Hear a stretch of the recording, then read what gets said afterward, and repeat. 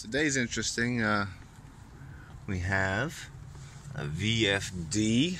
Who is that? Makes that Mitsubishi VFD.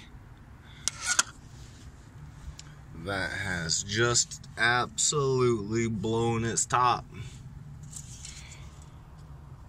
When I came up here the first time, the whole face was off of it. It blew its potentiometer cap off of it. She exploded. Working on a Lennonx big boy 20-ton. I've checked power. It took 2 fuses with it when it went. The blower motor's good. So now I'm just going to start putting the wires back where they need to go, kick it on, and hopefully it's going to work and not give us any more grief. It's just weird that it would fail. It's a fairly new unit. Really weird. There's the new one in. I need to go ahead and do the low voltage off the old control head. It's got different speeds, different taps. Just signal wiring, really. I went ahead and got all the low voltage, or I should say DC voltage, put in, and I just thought I'll go over what I think these are doing, because I'm not an expert in these VFDs. I just know how to put wires back together. But if we look, we have 2 and 5. 2 and 5, we're going to come down here, and it's going to be these 2 inputs right there beside the potentiometer. And I believe what this is doing is this is sending volts DC into these 2 inputs, and it can modulate the speed that our motor's running at. We're going to look at B and C now. B and C are easy. This is a fault relay.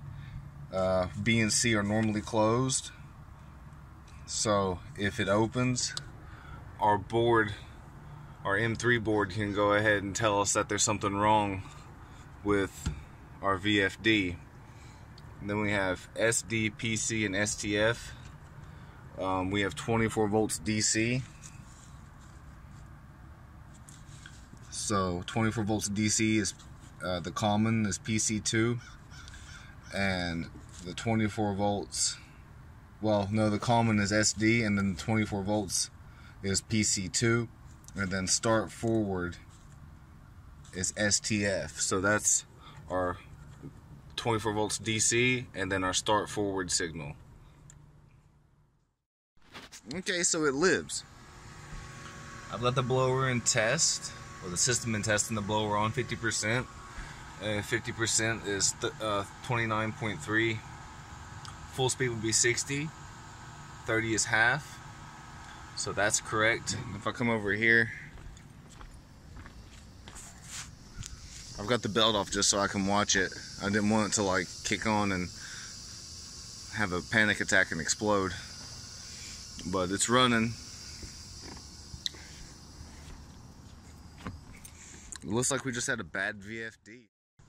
I checked on unit 13 to see if my speeds were correct, and they are. So I ended up not doing anything to the speed. As far as I can tell, it's running as intended. Get out of here, geese. Get out of here. It's just a bad VFD. Just got a bad one. She blew. She blew real big. Look at that. I found it like that. It blew its whole faceplate off.